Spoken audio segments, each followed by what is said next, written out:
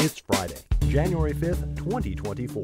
Merry 12th day of Christmas, and welcome to episode 84 of the Alameda Postcast, an audio service of the Alameda Post. I'm your host, Scott Peeler. In this edition of the Postcast, the first City Council meeting of 2024 adjourns at 1 a.m. Alameda Fire Department rescues a sinking sailor.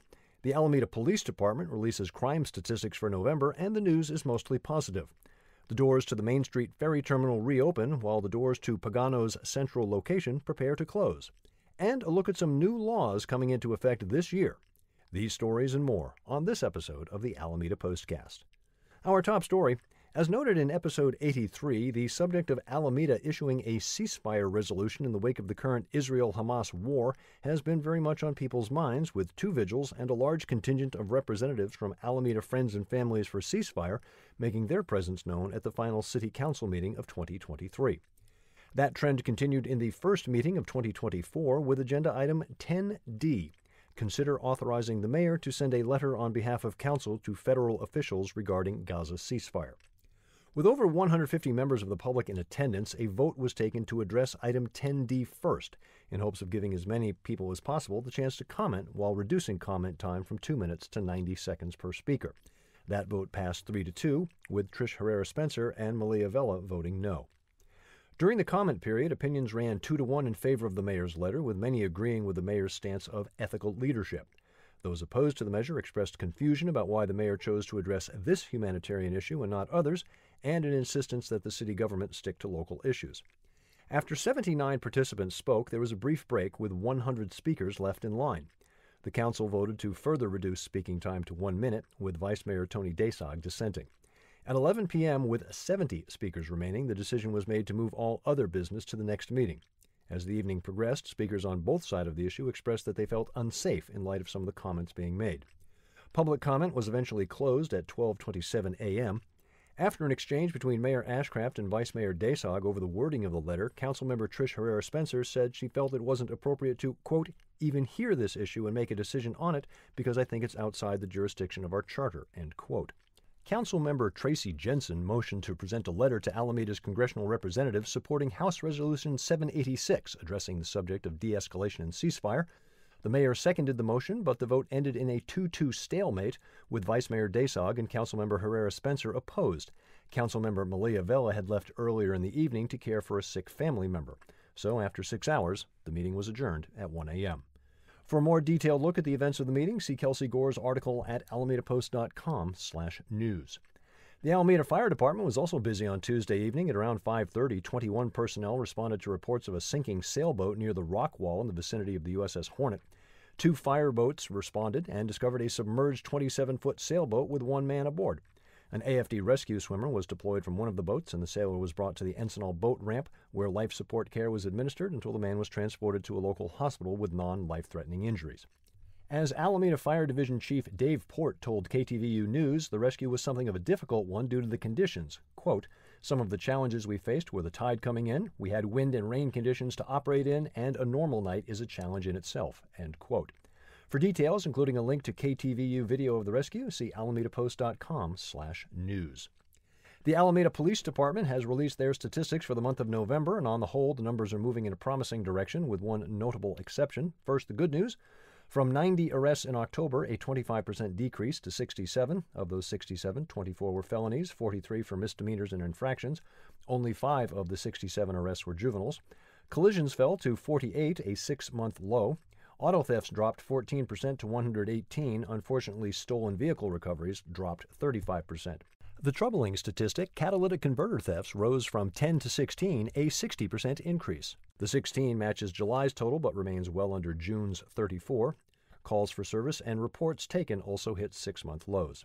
For a deeper dive into the numbers, including details of some specific incidents and a link to APD's full report, see Adam Gillett's article at alamedapost.com/news.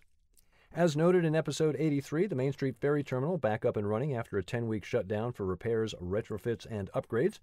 The refurbishment project included the repair and replacement of the existing terminal infrastructure to bring the site into compliance with current seismic safety requirements.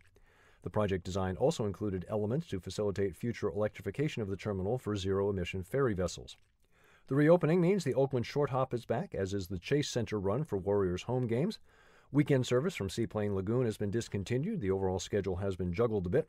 For a complete look at the updated schedule, see alamedapost.com/news. One door opens, another closes. Sadly for many living in the West End, that door that's closing is Pagano's in Neptune Plaza. Originally established in 1950 and located on Lincoln Avenue, Andy Pagano's neighborhood hardware store became a fixture in Alameda. A second location was opened in 2010 at South Shore, and in 2015, the Lincoln Avenue facility moved to Neptune Plaza. A series of circumstances led to the decision to close the Central Avenue location. Pagano's CFO Chanel McCoy noted that while business had picked up during pandemic, sales began to drop off in 2022.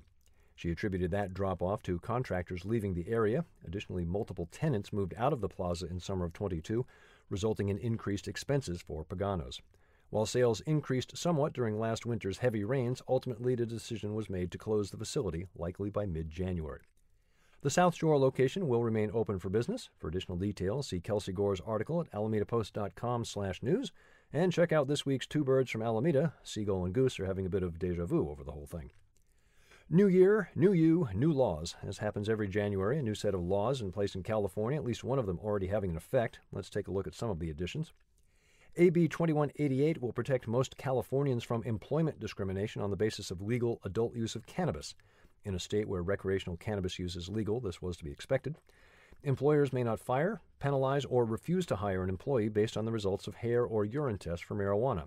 The law does not apply to federal employees or construction workers. It also does not mean employees can be impaired on the job and are in fact subject to blood or oral swab tests in those cases. The use of cameras in law enforcement is increasing as Oakland, San Francisco, San Jose, LA, Glendale, and Long Beach received the go-ahead to establish a speed safety pilot program using cameras to monitor speed limits in school zones and designated safety corridors. As of July 1st, landlords will no longer be allowed to charge more than 1 month's rent as a security deposit for furnished or unfinished rental property, subject to certain exceptions. Landlords who own no more than 2 residential properties that include no more than 4 dwelling units total may ask for a security deposit of up to 2 months' rent. SB 525 raises the minimum wage for healthcare workers at large public and private health facilities and dialysis clinics in California to $23 per hour by June 1st. Another minimum wage increase has already resulted in something of a ripple effect. AB 1228 establishes a minimum wage of $20 per hour for fast food workers beginning April 1st. It creates a process to develop minimum fast food restaurant employee standards related to wages, working conditions, and training, and allows the wage to be increased annually. It's this last new law that's been receiving national attention. As reported by multiple news outlets, in reaction to the April increase, Pizza Hut franchisees are set to lay off in excess of 2,000 delivery drivers, ranging from Los Angeles to Tahoe and beyond. Those franchisees will instead shift their delivery services to third-party providers like DoorDash and Uber Eats. For a look at these new laws, including links to the original legislation, see alamedapost.com/news. Event-wise, a little quiet this weekend as folks get back into the groove after the holidays. Remember to keep an eye on alamedapost.com/events. Saturday brings the farmers market from 9 until 1. Also, since it's the first Saturday of the month, the Little Flippers class for kids 5 to 12 at the Pacific Pinball Museum. First Sunday of the month means the Alameda Point Antiques Fair. As always, you might want to plan your travels around that, especially around the Posey and Webster Tube area. Sunday brings Pilates and Pours to the Rake at Admiral Maltings. Get a little workout, followed by some regionally brewed refreshment. As always, details at alamedapost.com/events. Keep us in mind for your organization's next event. Our calendar is free to use, and you can submit your events yourself. If you need a little help to get started, we're here for that too. alamedapost.com/submit-event. Quick note, if you're looking to adopt a new furry friend, Foz is offering $45 adoption fees for adult cats and all dogs this month. Don't forget, join us as a member, alamedapost.com/memberships. You can also find us on Facebook, Instagram, YouTube, Mastodon, Threads, Blue Sky, as well as our own subreddit. And don't forget to subscribe to our channel on Apple News.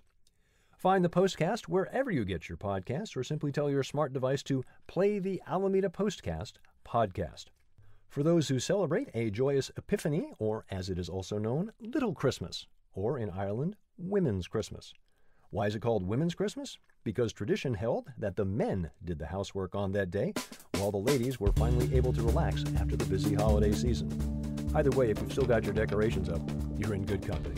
I'm Scott Peeler. I'll be back next Friday with episode 85 of the Alameda Postcast.